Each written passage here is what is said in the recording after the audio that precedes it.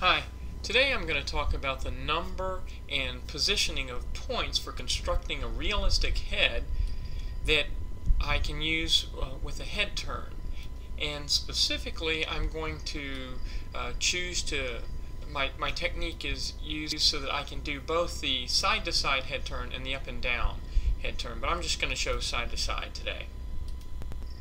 And in this situation, I'm only talking about the outline of the head, so we're not using the nose of the facial features, because those can be thought of as layers that are on top of the head. To construct the face, we'll use 21 points. The main points are in red at the top of the head, and at the indentation at the center of the eye, at the corner of the jaw, and at the chin. You may want to notice the kind of features that we're marking is the brow ridge, the cheek, the base of the nose, and that's actually where the cheek comes together, and then here is where the mouth, the lips, the center of the mouth would be. And these purple points are just kind of a curve for the jaw, allow you to have a curve one way or the other. So for the number of points, we'll have 3 at the top of the head, and then around the eye and the cheek we have 4 points. That's why we're showing yellow here.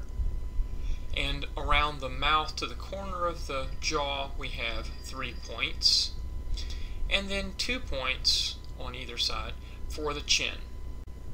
So a key point about this technique is we want to mark the prominent features of the face, especially as it turns left and right, and we want the points to have very little vertical movement. In other words, as we go from a front view to a side view, we want the points to only move horizontally. This reduces distortion when you combine left and right movement with up and down movement. So as we go from the front view to the 3/4 view, as you see, the point should be really moving very little vertically.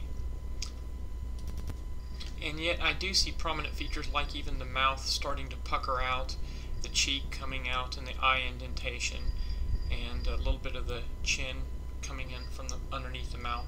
And I can go all the way to the side view as well. And you'll notice that we even see the base of the jaw here, and even when we form the back of the skull, we try to keep the points in the same vertical location, even though we would change the curvature to get the right appearance there.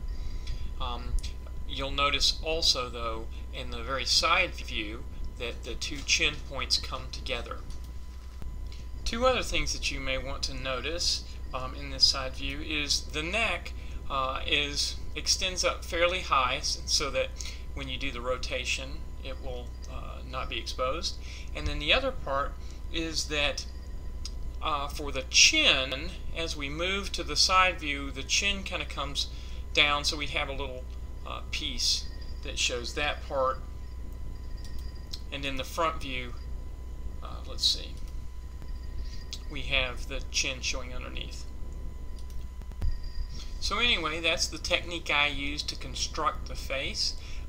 Another interesting point is that these are not unique to a particular face, they're just marking the prominent features of a face. And so it could be for a chibi face, or a young person, a male or female, an older person, and you just need to move those points relative to that head, but you keep that same structure, and that's the technique I use. I hope that's helpful. I hope you enjoy it.